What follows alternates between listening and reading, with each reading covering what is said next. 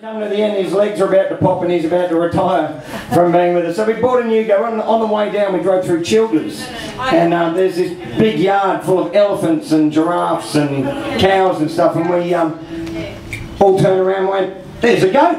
And being absolutely broke musicians, $300 later we walked out with a fiberglass goat. Doesn't fit anywhere, and it's just, anyway, we've been eating roadkill ever since to pay for it.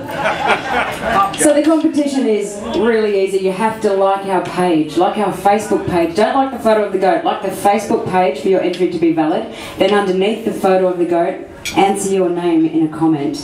And we'll be surfing through those comments tomorrow evening, and we're playing our last gig in Tamworth this Sunday, 6 PM, right here in this room. We'll announce the winner in this room. If you are the winner, and you're in this room, there's a bonus prize. First prize is a CD and a t-shirt. Bonus prize if you're here. Middle name is a CD.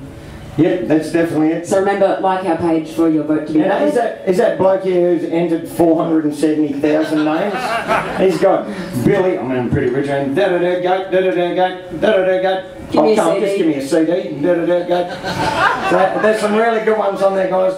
This goat here is called Coity. We won't tell you why, because once again there's kids around. All you need to do is turn him around. Yeah. So, name the goat competition.